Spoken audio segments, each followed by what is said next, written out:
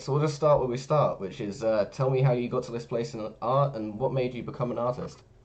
Yeah, I mean the just like kind of the beginnings of me getting into art. Actually, it was more so just I was basically just doing music all the time. I'm a guitar player, singer, uh, producer, basically. So basically, like I got into audio engineering and just all of that. But the funny thing is I had like a band rehearsal space in this in a city called Torrance, and just the place is just I used to call it my personal Abbey Road, and basically all the walls were just completely graffitied up, art all the time. People would come in and just completely cover the place. I still got pictures of the place. It got torn down like a couple of years ago, but but basically during breaks I always had time to do art. So I'd always have canvases in the studio room. So everybody was taking breaks, cracking beers or whatever. I just would go nuts. So there'd be paint all over the place.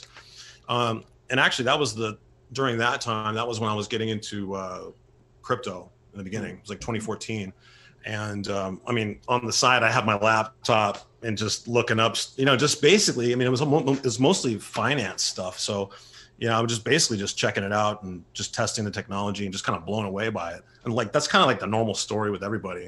Yeah.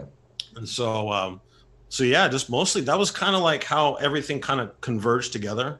And I'm self-taught with everything. I always say I'm a Cro-Magnon, but self-taught musician, self-taught audio engineer, self-taught artist. And well, everybody knows now, I just like breaking conventions whenever I see it. So, and everyone's like, yeah, that's him. Oh, by the way, I'm going dark mode in honor of Paris Hilton. So let's go. Boom. And I also got some vino. So Oh, nice. Yeah, no, it's pretty early for me, so I wouldn't. So you left.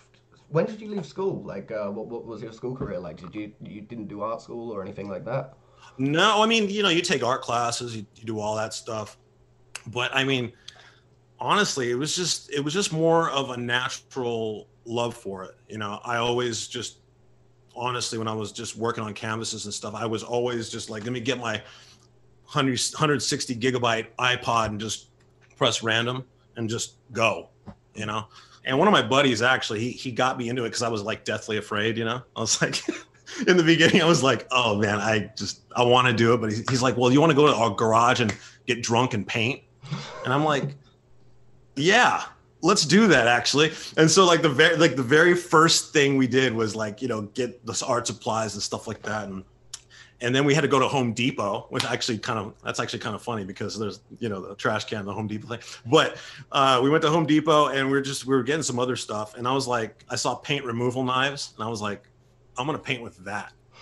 Since like I'm coming from the music world, I'm like already thinking like how to do it from a different perspective. And I just used that and then started making canvases out of, paint knives and stuff. Yeah. But yeah, that was my first introduction. But like basically it was just basically my music life and my artistic life at the same time, just kind of converging. And then when the crypto thing came about, I was just, all those three kind of just smashed together. And So yeah, how did you get into crypto? You mentioned that it was kind of 2014. Was it obviously? I'm guessing it was through Bitcoin. But yeah, how did that come about? yeah. I mean, it was the 2014 mega super rise. Like I had friends that were going, oh, Bitcoin went to 1,000. I'm like, at first I was going, this is bullshit. Like everybody, this is complete bullshit. I got to check this out myself.